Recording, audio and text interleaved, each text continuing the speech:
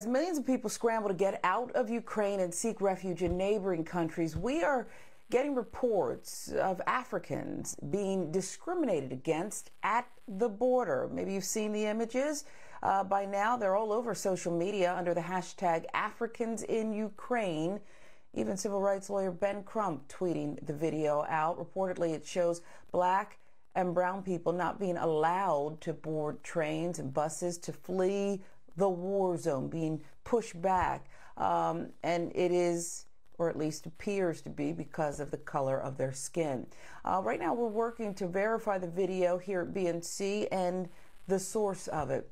Meantime, Nigeria's foreign affairs minister tweeted, quote, "I am personally coordinating with our missions in Ukraine, Poland, Russia, Romania, and Hungary to ensure we get our citizens out of Ukraine and bring them back to Nigeria, those ready to return, while supporting those who are remaining in Ukraine." So very serious situation there. We were surprised, perhaps, not, knowing, don't know what you don't know, that there were a number of black people in Ukraine.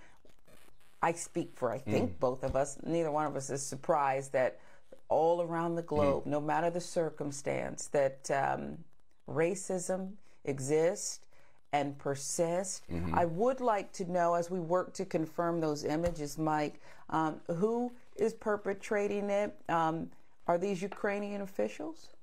Are these Ukrainian officials who are... I think these might be officials of the Polish border. I'm not sure. We do have, obviously we had Terrell Starr. We've had him on our show several times. He is a reporter, I believe, over there in Ukraine. So he's joined us to talk about the black presence that is in Ukraine. There are several black people that are over there in that country, either working or students, and so we do know that there is a small presence over there. But as far as the racism is concerned, when it comes to that, we think it's the Polish government that's stopping them from entering that country because it's to the north of Ukraine there. We don't know exactly. Like you said, we still have to confirm the source of the video. But when it comes to racism, obviously, I think we're not going to be shocked about it, because racism isn't an American thing. Racism is a global thing. It just happens to be very prominent in this country because of the mixture of blacks and whites over here. I think if you had the same situation, you see that in England sometimes, you see it a lot of soccer games.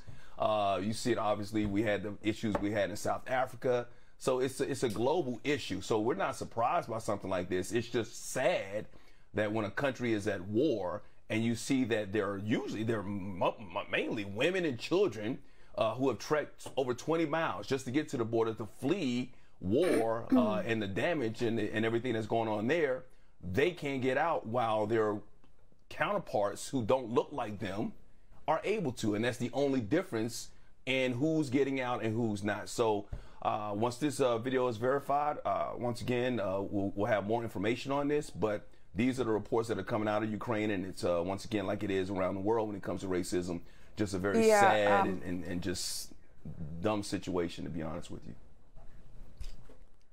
Yeah, and I guess what I would say, and I wouldn't put anything past Poland or any other country around the world, but our screen says Ukrainians, that's the report, are blocking Africans from fleeing. And when you see what the Ukrainian deputy chief prosecutor said not long ago, that, quote, Europeans with blue eyes and blonde hair are being killed daily, that was his tearful acknowledgement in an interview. And while that may be true, it's very telling.